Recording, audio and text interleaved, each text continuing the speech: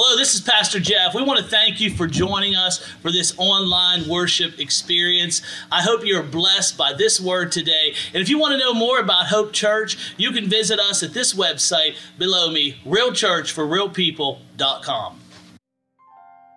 How I long to breathe the air of heaven, where pain is gone and mercy fills the street, to look upon the one who bled to save me and walk with him for all eternity.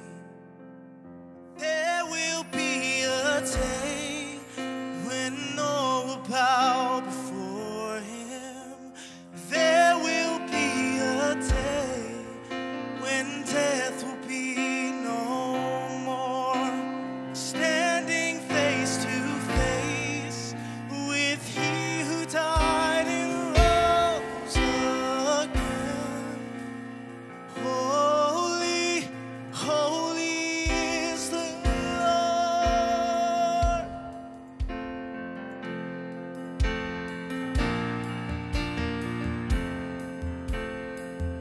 And every prayer we prayed in desperation, the songs of faith we sang through doubt and fear. Oh, in the end, we'll see that it was worth it when he returns to wipe away our tears. There will be a day when all will bow before him. There will be a day when death will be no more, standing face to face with he who died and rose again. Holy, holy is the Lord. And on that day, we join the resurrection. We stand beside the heroes of the faith, and with one voice, 1,000 generations sing, worthy is the Lamb who was slain. And on that day, we join the resurrection. We stand beside the heroes of the faith, and with one voice, 1,000 generations sing, worthy is the Lamb who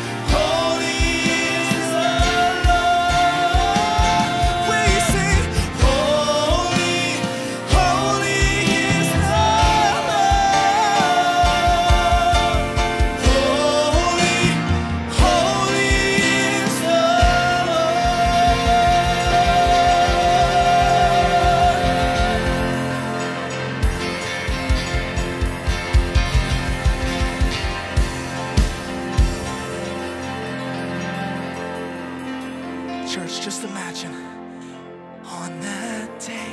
Come on. We'll join the resurrection. Yeah. On that day, we'll join the resurrection. We stand beside the heroes of the faith, and with one voice, 1,000 generations. Here's what they'll say.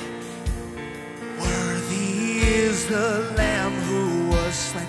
I can't wait for that day. Come on. And on that day, we join the resurrection.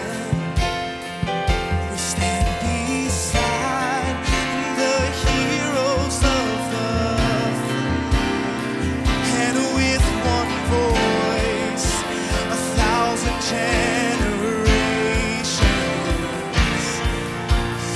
Worthy is the Lamb who was slain.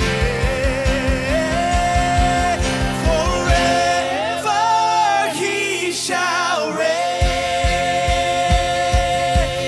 Oh, so let it be today. We shout the hymn of heaven with the angels and the saints. We raise a mighty roar. Glory to our God, who gave us a life beyond the grave. Holy, holy is the Lord. So let it be today. We shout the hymn of heaven with the angels and the saints. We raise a mighty roar. Glory to our God, who gave us a life beyond the grave. Holy, holy is the Lord. We sing, holy, holy is the Lord. Holy, holy is the Lord.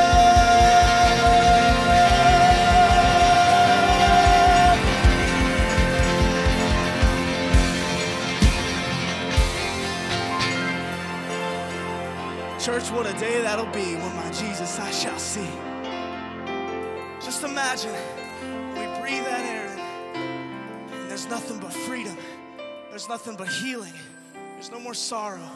There's no more pain. And all of us together will sing, holy, holy is the Lord. How many's ready to worship just a little bit more? How many's ready to go just a little bit deeper in our worship? Let's keep worshiping him.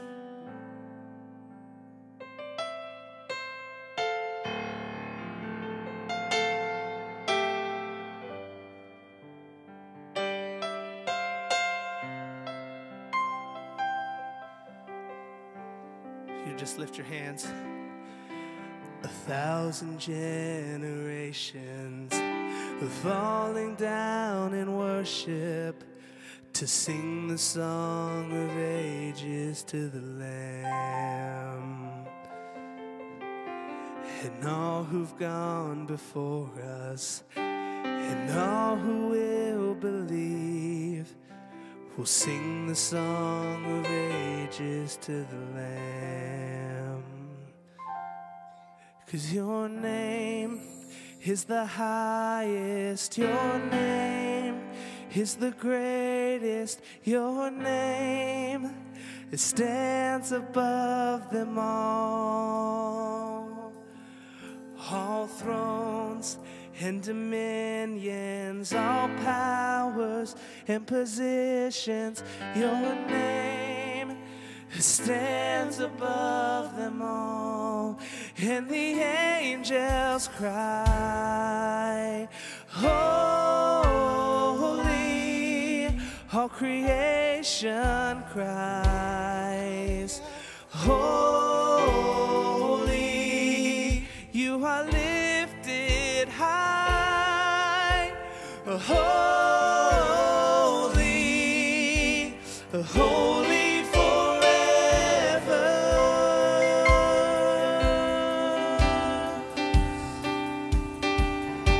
And if you've been forgiven, and if you've been redeemed, sing the song forever to and if you walk in freedom, and if you bear His name, sing the song forever to the Lamb. We'll sing the song forever and amen. And the angels cry, holy, all creation cries, holy, you are lifted high, holy, holy forever. Hear your people sing, and hear your people sing, holy to the King of Kings, holy, and you will always be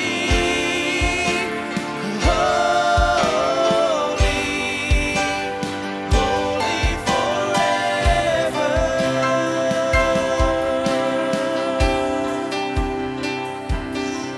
And your name is the highest. Your name, there's only one name, the greatest. Your name, His name is Jesus, stands above them all. It's Jesus. All thrones and dominions, all powers and positions. Your name stands above them all. And your name is the highest. Your name is the greatest. Your name stands above them all. All thrones and dominions, all powers and positions.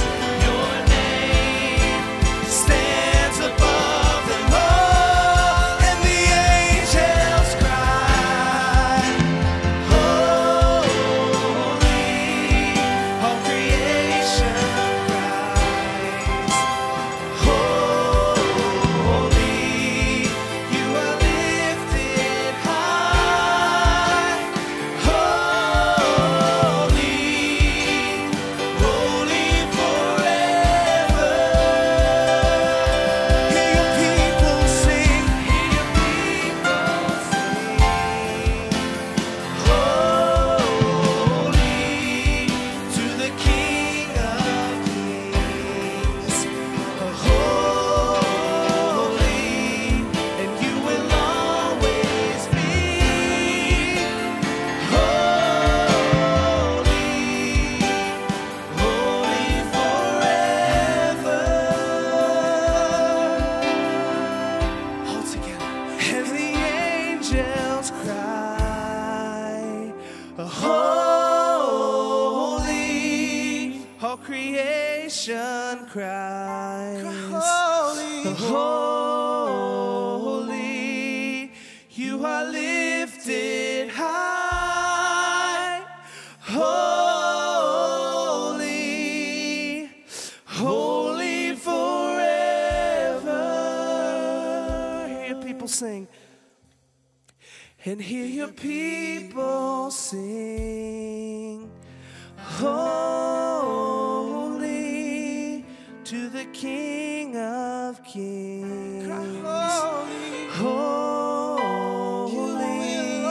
and you will always be holy,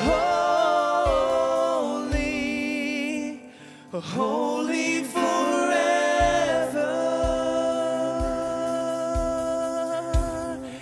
And you will always be holy,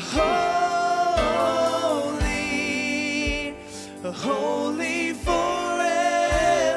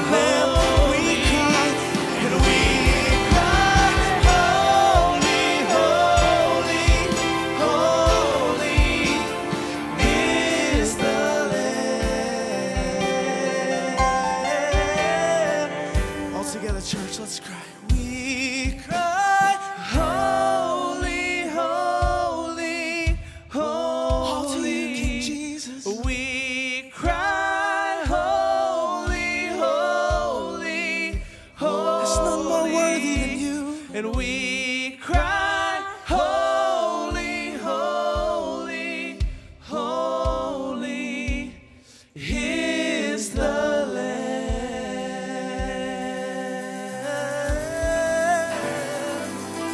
Amen. How many loves worshiping the Lord? How many loves giving all you got to Him? How many's glad to be in the house of the Lord today? There's no place I'd rather be.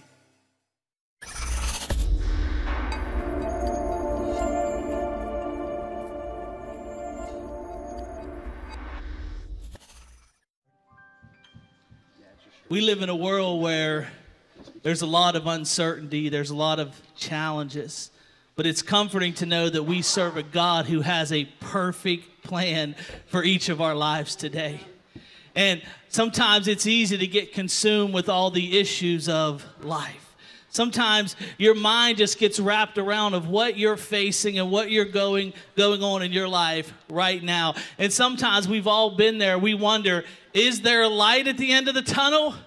Or is that a train coming to take me out? And sometimes we ask those questions. But what I want us to do today is understand that if we could see and just get a little perspective of what God sees, see, God is able to zoom out and see the big picture. And some of us, we become so consumed, and sometimes the best thing to do is just stop, take a deep breath, and realize that God has a much bigger plan and a much bigger purpose for what you are going through. Matter of fact, the scripture says His ways are not our ways. His thoughts are not our thoughts. God sees the big picture. Just as a skilled architect will carefully plan out every detail of a building, God has planned out and designed the steps of your life. And if you will walk in His ways, your steps are already ordered. Look at what Psalm 139 and 14, if you could put it on the screen, I want to show you this verse. It says, I will praise you, for I am. Everybody put your hand on your heart, say, I am.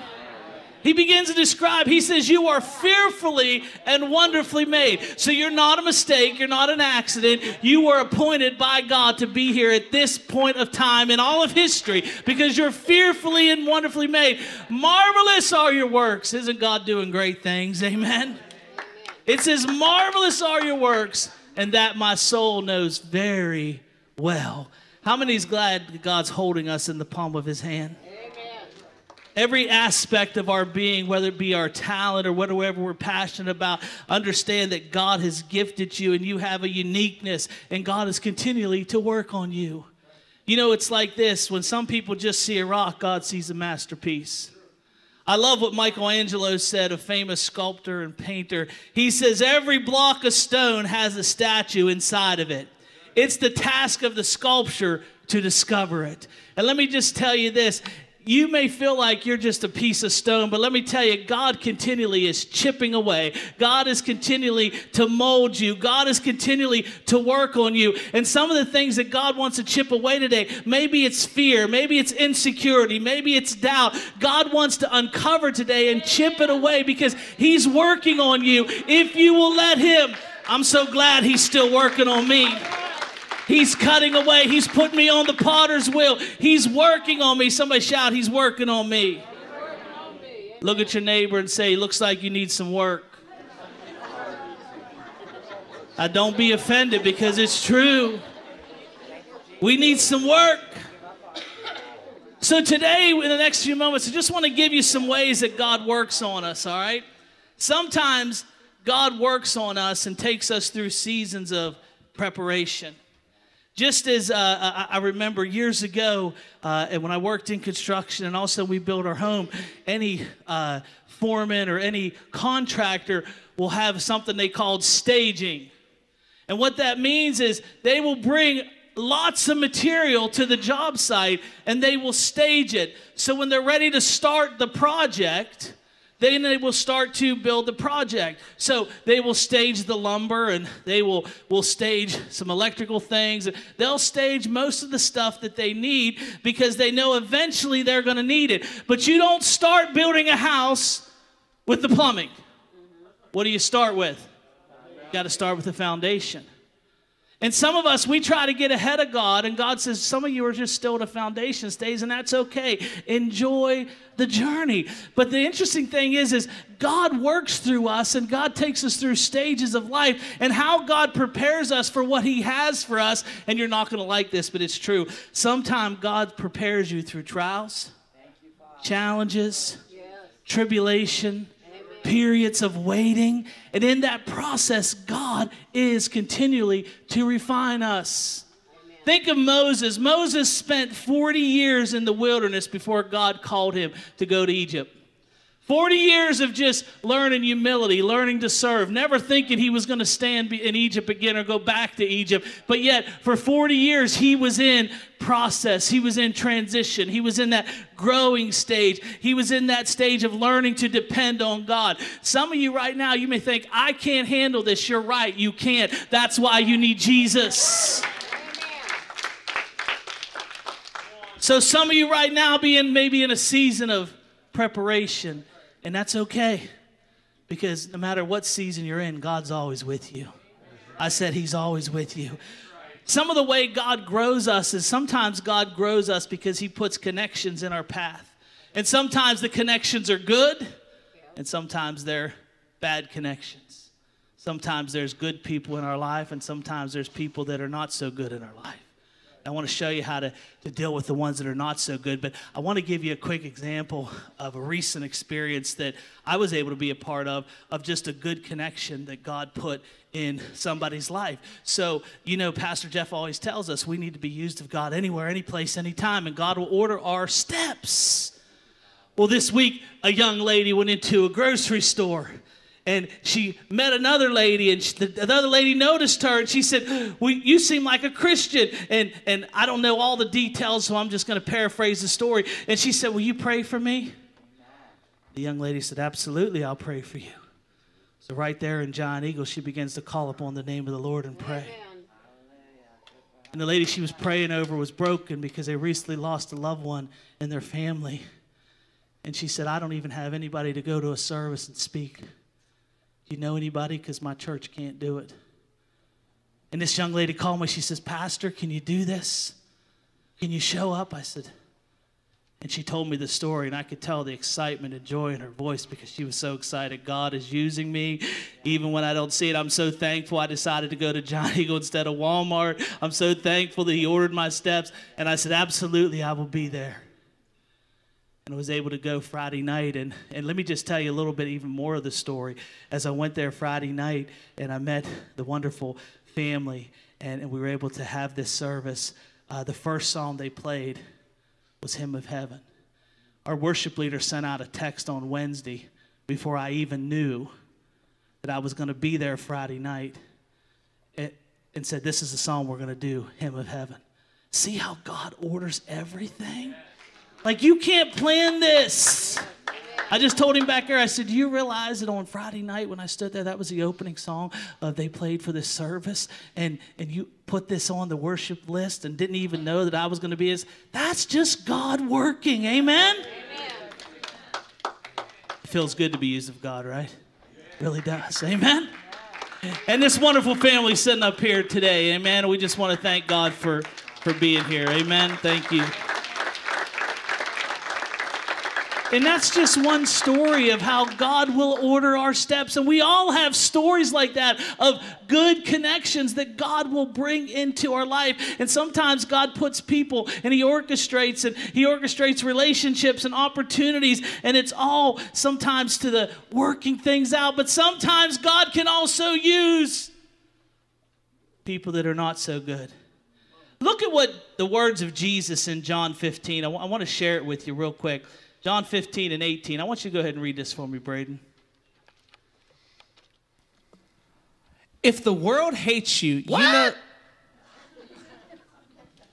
Is this Jesus talking? Are you sure? He said if the world what?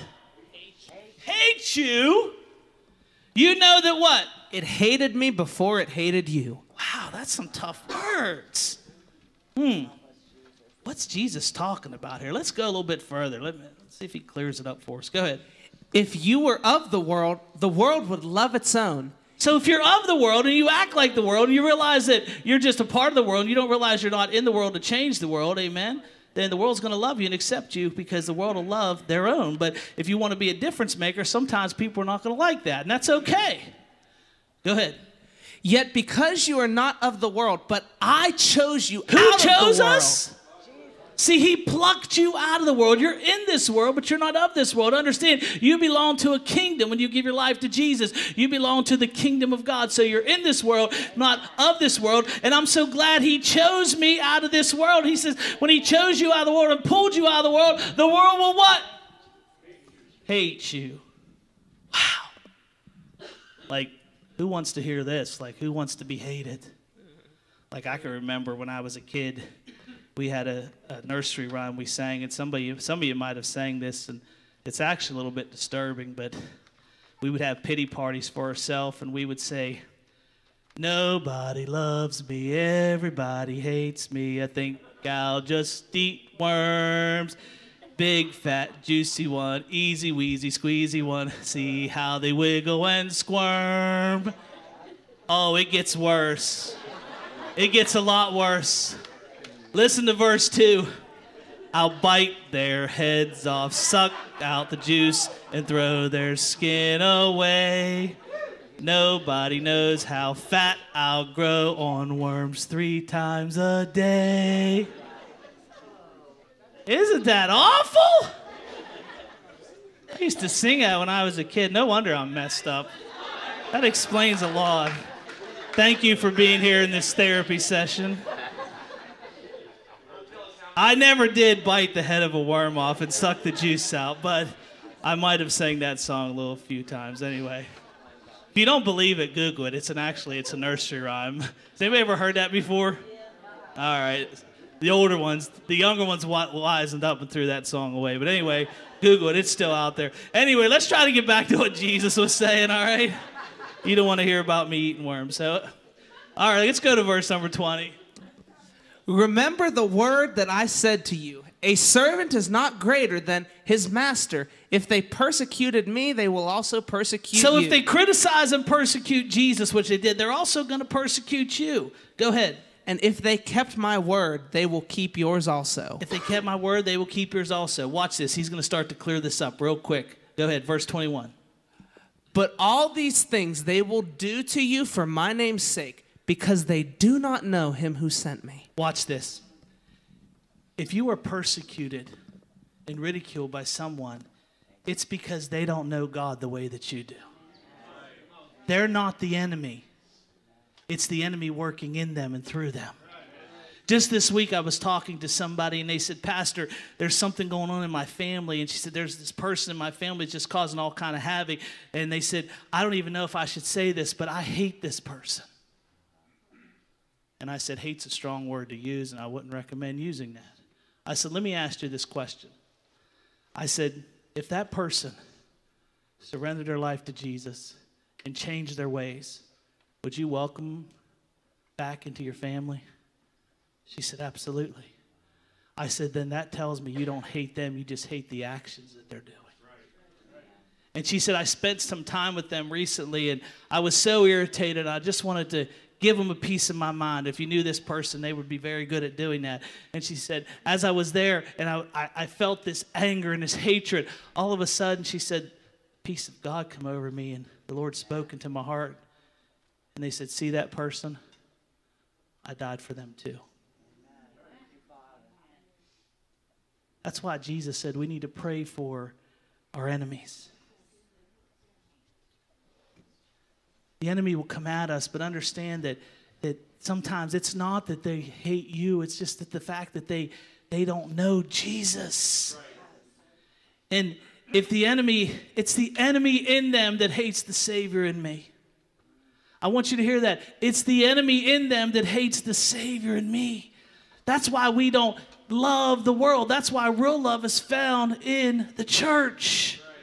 And I want to tell you this, anytime you try to do anything for the kingdom of God, you will have a battle. Amen. If the enemy's not battling you, he's not afraid of you. Amen. If you want to be invisible in the kingdom, he will let you alone. Yep. But if you want to do something for God, he will attack you. And you have to get the proper perspective of people. It's understanding. It's not them. It's the evil that's in them that needs to be experienced to the Savior that's in me. So that's what Jesus was saying. He said, what did he say here at the end of this verse? Look at what he said here. What did he say? He said, because they do not know him. It's because they do not know Jesus. And it's tough for people like me that consider themselves a people person to realize that there are people out there that do not like me. I find that very difficult to wrap my mind around, and I realize that there's nothing wrong with me. There's probably just something wrong with them because, you know, I'm a lovable, fun guy, right? But then I realize we all have Goliaths. We all have Job's comforters. We all have people in our life. And I'll ask you this, when's the last time that you actually got on your knees and prayed for somebody? It's easy to pray for people that I love. It's so easy to do that. I mean, I can intercede for my family. I can intercede for my church family. What about somebody that, I'll be honest, I don't care for them. I don't want to be around them. When's the last time you got on your knees and learned to pray for somebody like that? See, we have to learn the ability to block things out. And what do I mean by block things out? Understand that you are going to be hurt by people, but hurt people hurt people. Understand that. And if I can draw a parallel, I think some of the greatest people at learning to block things out are professional athletes. Because they've learned how to just block things out because they could be playing at home and everybody loves them, but they go to a visiting stadium, they are hollered at. They're told they're no good. They talk about their family. They tell them they stink, they suck. They say all these terrible things about them, but yet you know what they do? They just learn to block it out and keep playing the game. And that's what we have to learn in this walk with God, is we have to learn to block it out and keep playing the game. Amen. Yes, I did say the S word. For those who were like, oh, I see someone saying he said it. Some of your languages are a lot worse than that anyway. That's the beauty of having editing things. Heath can just edit that out. You know, if you're here and you heard that, you don't even have to worry about it. You know, you won't hear it online. Anyway, we're a real church for real people, right? Amen. But we have to learn how to just block it out. Somebody say block it out. We have to learn how to just block it out. And you keep doing what you're doing. You keep working for the Lord. You keep running your race and let them talk. Because guess what? If you do nothing or be nothing for the kingdom of God, the enemy will let you alone. But the moment you try to accomplish something, whether it's personal or even in the spiritual realm or in the kingdom, guess what? People will attack you. But look what Jesus said. Are you ready for some hard truth? All right, I love that Jesus connects the dots for us. Watch this, hard truth. John 16:33. It says, these things I have spoken to you, that in me you may have peace in this world. You will have what? What am I going to have? That doesn't sound like fun. But he said we can have tribulation, but we should be of what? Be of good cheer. Why should we be of good cheer? Because why? He said he has overcome the world. It's amazing how God connects us. And when you know that Jesus is right there by your side, you know that you can overcome anything. And the Bible promises us that he's going to be with us. And sometimes we just got to let God get us to the next point.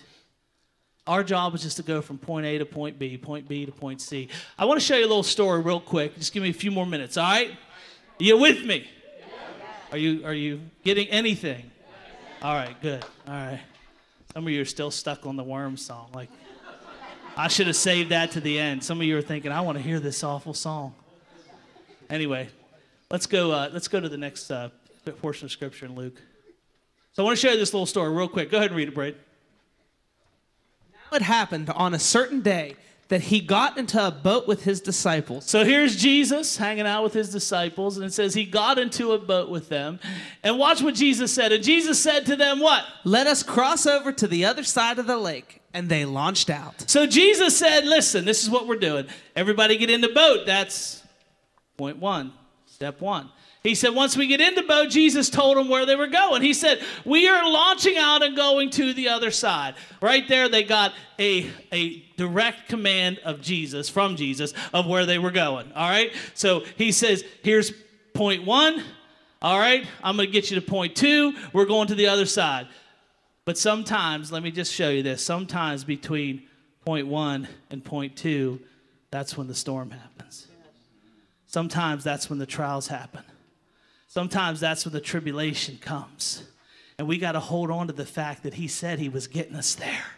And no matter how he has to get us there, if he has to knock down walls, he will knock down walls. If he has to take us through a sea, he will take us through the sea. If he has to knock down a giant for us, he will do that. When he tells you he's going to take you somewhere, he will get you there. But watch what happened in this time of transition when the dots are being connected from dot one to dot two. Watch what happens. But as they sailed, he fell asleep, and a windstorm How came. many's ever felt like that God wasn't really paying attention to them?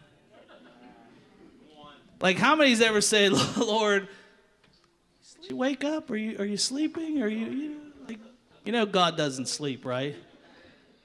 This is God's son, God in the flesh. Here's Jesus snoozing. You know why Jesus was resting?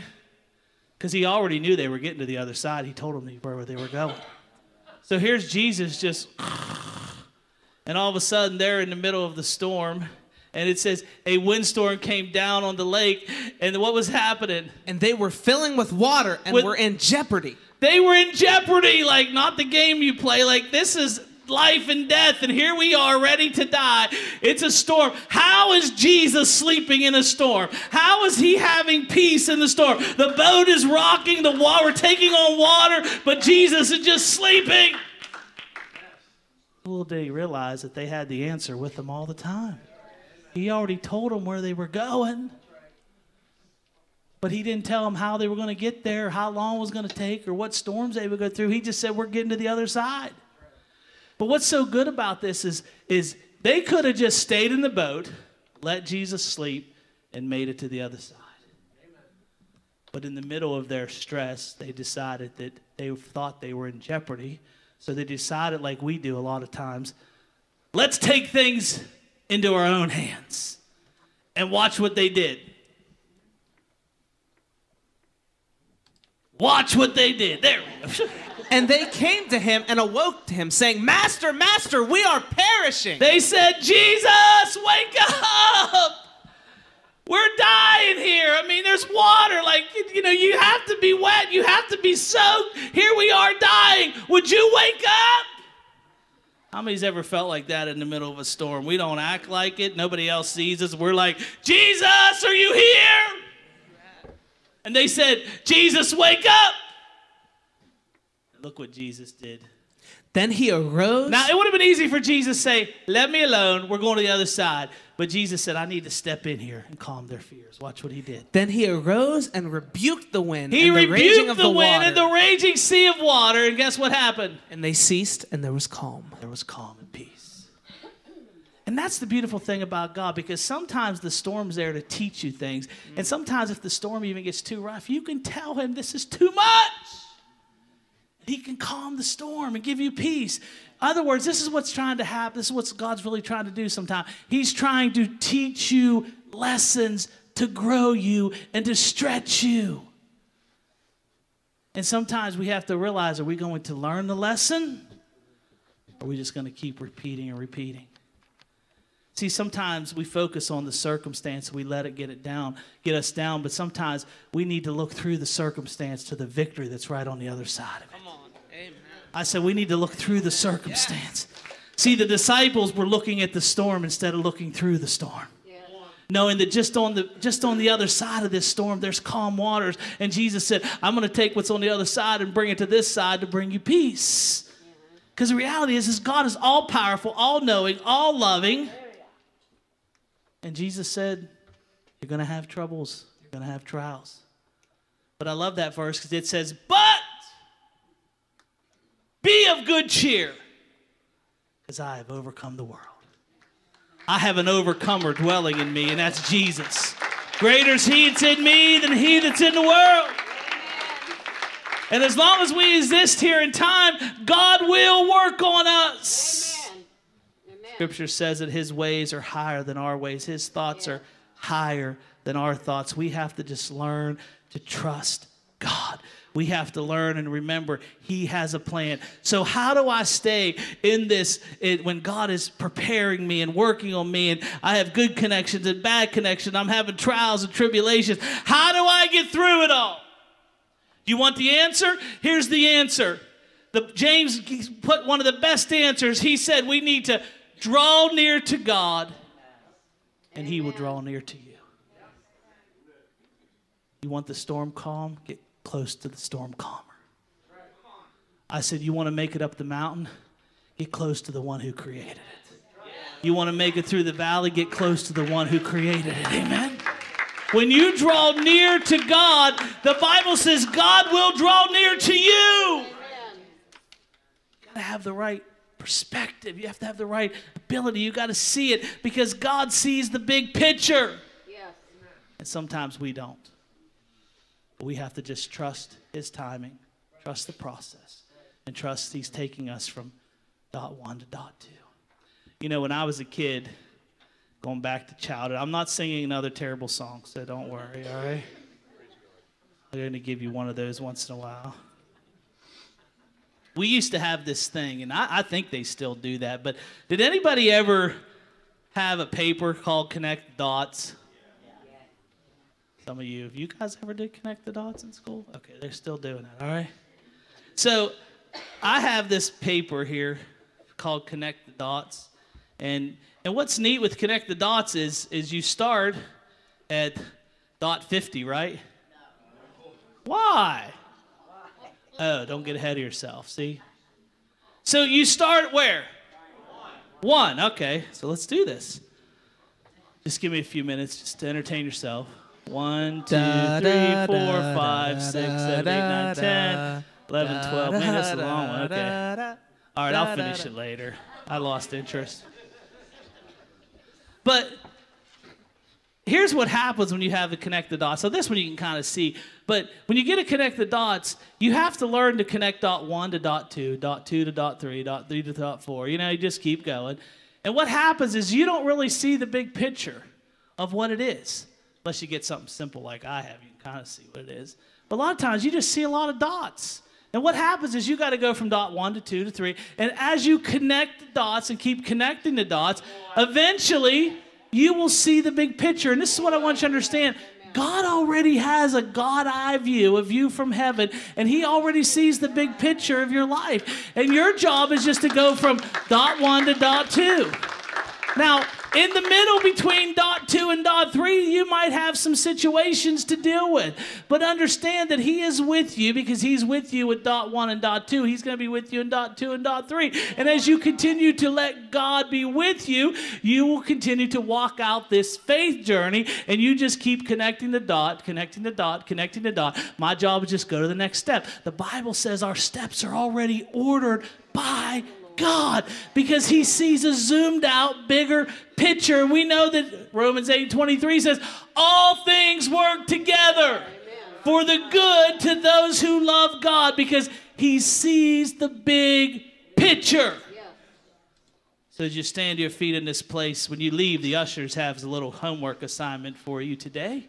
And they're going to give it to you as you leave. And I want you to take it home. And I want you to sit down and just begin to connect the dots. Remember, start at 1. Don't start at 50. Start at 1. And just begin to connect the dots. Because this will drive the point home that guess what? God is with me through the whole process. He's working on me. And he's working in me and through me. And he sees the bigger picture. He sees it. My job is just to trust him. And I want to just pray for you right now in this place, and then we can have our prayer team members come and get ready. And if you need anointed special prayer, they're going to do that for you here in a moment. But I want to just pray for you. Because some of us, we feel like we're in the storm and we're like, God, where are you? I know you're here. I know you're with me. But you're being silent. And God says, you know why I'm silent? Because the teacher never talks during a test. Ooh, somebody need to hear that. Because I'm trying to teach you something. And just keep moving. Because sometimes from dot 54 to dot 55, it's a season of joy and peace. But then I get to the next dot 55 to 56, and I'm going through all kind of trials and tribulation. But God's growing me and stretching me and working on me. It's just trusting in Him. And taking a blessed assurance and knowing that He sees the big picture. And I trust, God, that you're going to get me to where I need to be. And I want to speak to some of you right now that you may be in a season of a storm. You may be in a season of a battle. And Jesus said, today, if you would just ask, I'm just going to give you some peace. I'm going to rise up and step into this situation and speak peace, be still.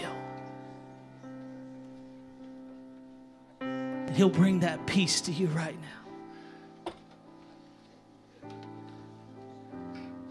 As we bow our heads in this place, Father, we just pray over this body of believers. Help us in taking a blessed assurance, knowing that you're connecting dots, that you never have left us. You've never forsaken us. You've been a friend that sticketh closer than a brother. You are ordering each and every one of our steps. And whether you put people in our life for good or people in our life for bad, all of it is to teach us and to grow us, God, because you have a zoomed out view. And I'm glad that you're, because even when I don't see it, I know you're working. Even when I don't understand why I'm going through this, I know you're working. And Lord, you have a plan and a purpose. I'm going to trust your timing. I'm going to trust your process. And I'm going to trust that you are connecting every dot. We receive it from you in this place. In the name of Jesus. In the name of Jesus.